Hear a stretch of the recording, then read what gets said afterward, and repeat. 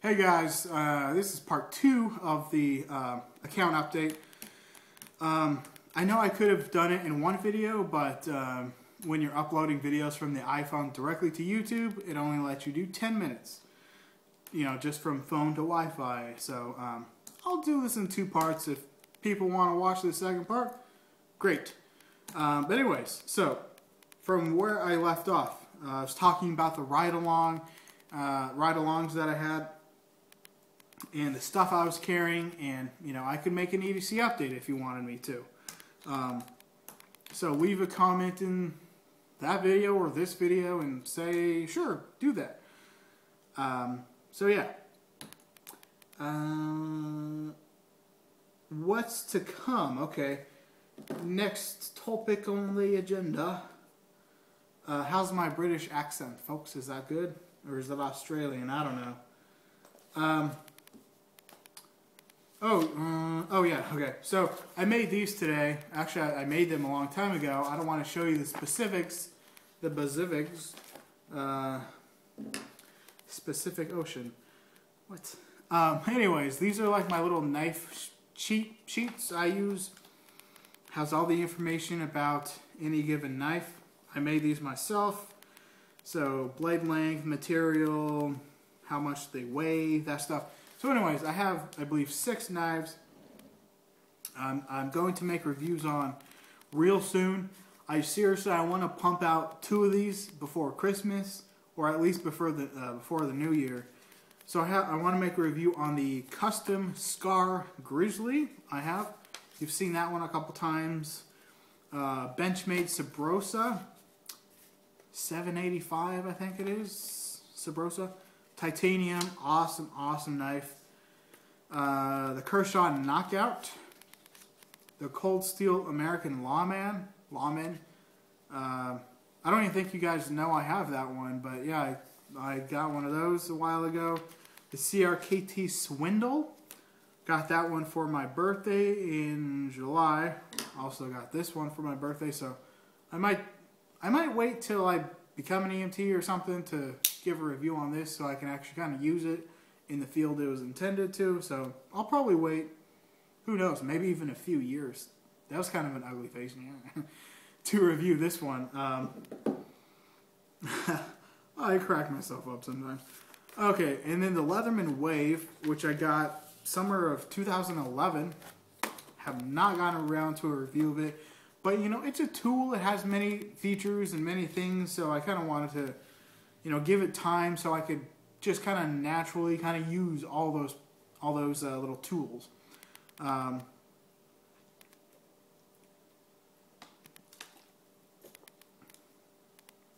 Also, I guess another question for you guys, I could do this, is should I make a collection update? Different knives I have.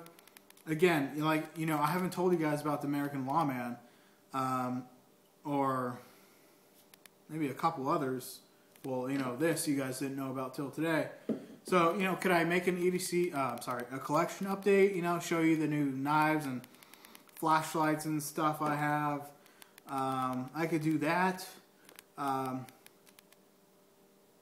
You know, if you don't want me to, you know, obviously I won't. Or if I don't get too much response, then I won't. But if you want to, I'll be more than happy to do it.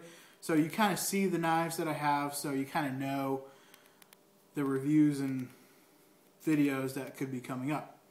Again, also, before I kind of switch topics, if you want to see the EDC I had during my ride-alongs, actually, the first one I didn't carry too much. The second one is what I would show you, and that was the later one, obviously.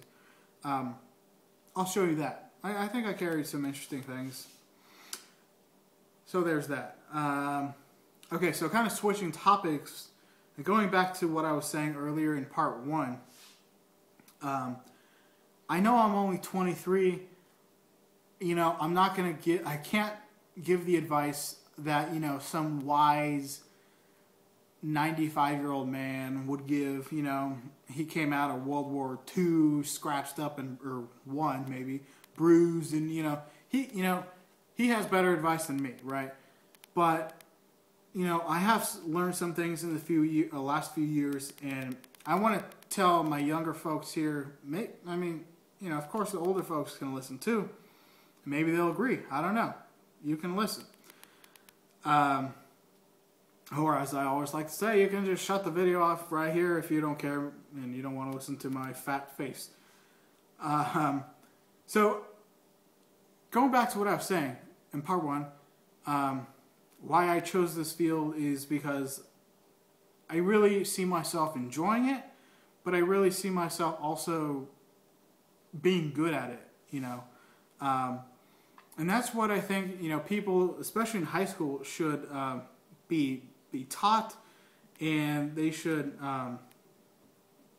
think about, you know, of, you know, maybe even make a list, you know, what are my hobbies? And then of those hobbies, you know, which do I most enjoy?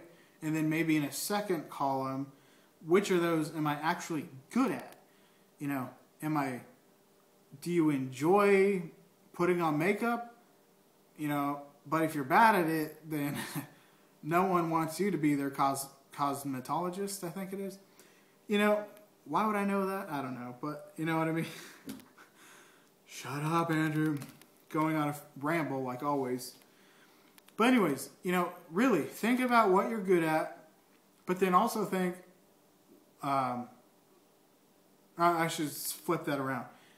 Think about what you enjoy doing, maybe hobbies or anything. And then what are you also good at? And then can you combine those two things? Or does one of those things, are you good at it and do you enjoy it? Pursue that is basically what I'm trying to say. Because, again, I may only be 23, but the past 5 years of my life have been pretty sucky because of basically my educational history. So I graduated in high school in 2008. You know, just 3 months later after summer, I started going to the local city college here in Fresno, appropriately called Fresno City College. And I basically have been there for 5 years.